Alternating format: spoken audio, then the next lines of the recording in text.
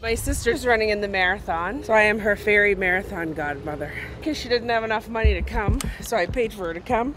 She started running marathons when my cousin first got diagnosed, and did it as a way to say like, hey, I know you can't do this, but I'm gonna start doing this. And she did, and her shirt that she wore today has the first one, and she was alive, of course, when she ran her first one.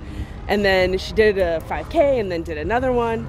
And now my cousin passed on Christmas Eve last year. It's so amazing when a group of people get together and they have one goal. And when you put 20,000 people together, all with one goal to do something together, the energy is something that you can't find anywhere else. It's amazing.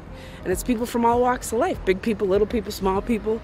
Doesn't matter. It's just everybody doing it to make it happen. It's a beautiful thing.